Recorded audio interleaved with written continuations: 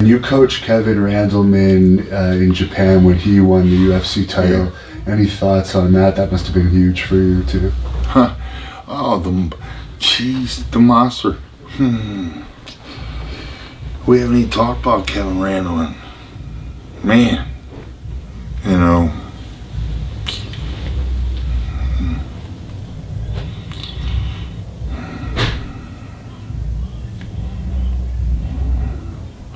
Yeah, we went through a lot together, me and the monster.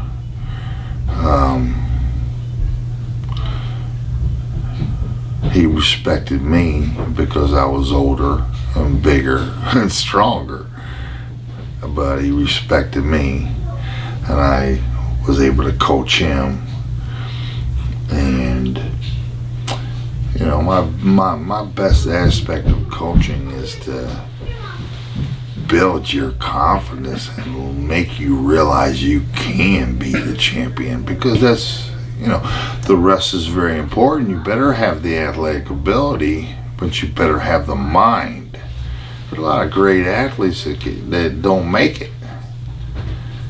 Well, you know, I took the monster under my wing, and we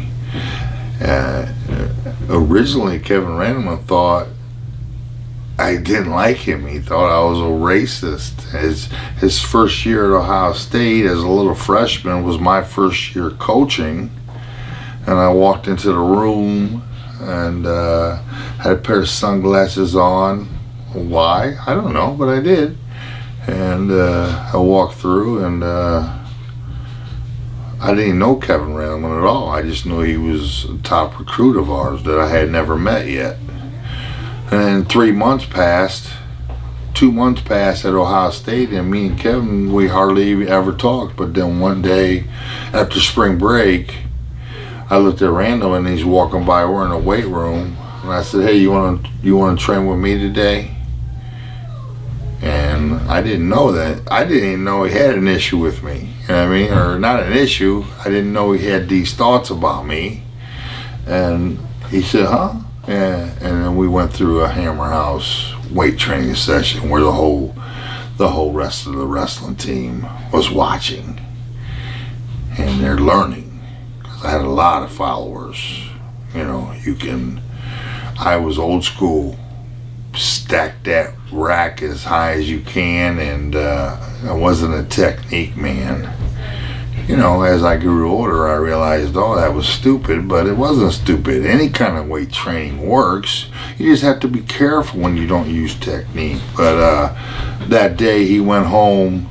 I didn't know this, but he was ready to quit Ohio State. Hated it. But then he found out, well, you know, I wasn't no racist. I just didn't know him, you know what I mean? And then he ran home and called his mama and said he likes me, talking about me. And then I don't think we missed a workout for the next whatever. And I didn't turn him into, Jesus, take that back. He was already an animal inside, but now, hey, strength is a move. Strength is incredibly important in this game. They all have to be combined, but the stronger guy wins a lot of the times in wrestling and in fighting. Not all the time, but it sure in the hell is an advantage. And Kevin Randleman, after that, he went from this to this, and he's squatting 505 for 5 reps. He just was a freak of nature. I didn't have to, you know, I just pushed him. I couldn't break him a lot of times. Same thing with Kevin the Monster Randleman. When he prepared properly, when he was mentally ready and physically ready, oh my goodness, this guy was a beast. But everybody always asks, how did you and Kevin do in practice?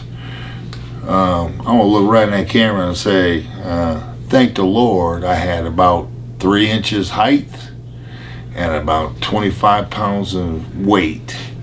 And if Kevin was here today,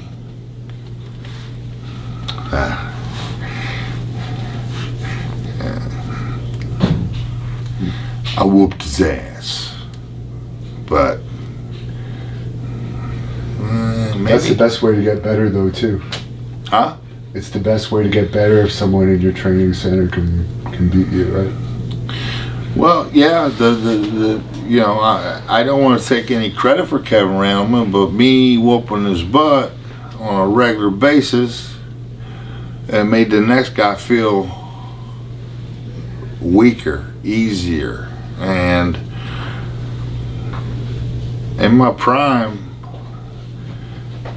come on, I was one of the best in the world. And size does matter. So don't get me wrong, the monster was a beast, but our training sessions, I enjoyed them because I won. Kevin didn't enjoy them that much. He did. But not till later that night. Well, he was pissed off at practice a few times, but hey, I'm there to. I took practice as serious as I did a fight. I mean, I didn't like giving up takedowns. I didn't give up takedowns to anybody. Hardly anybody ever took me down in my little group. You know, only times I got taken down was when we went to world training camps. But at Ohio State, I was the man, and I ain't letting nobody take me down. Kevin Randleman, Rex Coleman, Nick Nutter, the list goes on and on. Gave up a few here and there, but I like pitching shutouts. I don't like handing out a free takedown. So if Kevin Randleman was going to take me down, he was going to have to earn it.